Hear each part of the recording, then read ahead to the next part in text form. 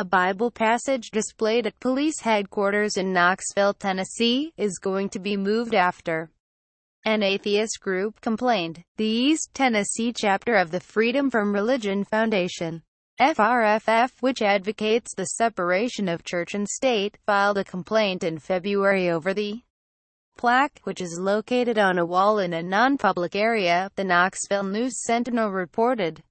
The plaque shows Romans chapter 8 verse 31.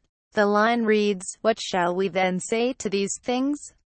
If God be for us, then who can be against us?" Having a Bible verse promotes one particular religion and in doing so is discriminatory toward those of other religions or no religion, FFRF chapter president Aletta Leidendicker wrote in her February letter to Knoxville Police Chief David Roush.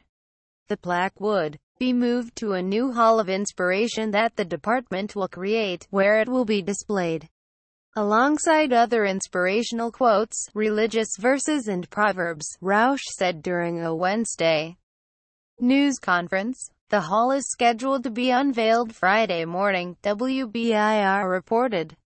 "We do not govern according to the dictates of our faiths," Knoxville Mayor Madeline Ruggiero said at the news conference. "We govern first and foremost under the authority of the Constitution of the United States and the Constitution of the State of Tennessee," Knoxville City Law Director Charles Swanson told the Knoxville News-Sentinel. "We could argue in favor of keeping it. What's the real point?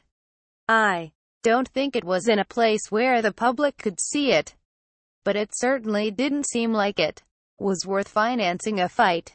Smart move by the Knoxville Police Department in Tennessee to remove a Bible passage from its headquarters, https://t.co.ye2md. The Associated Press contributed to this report.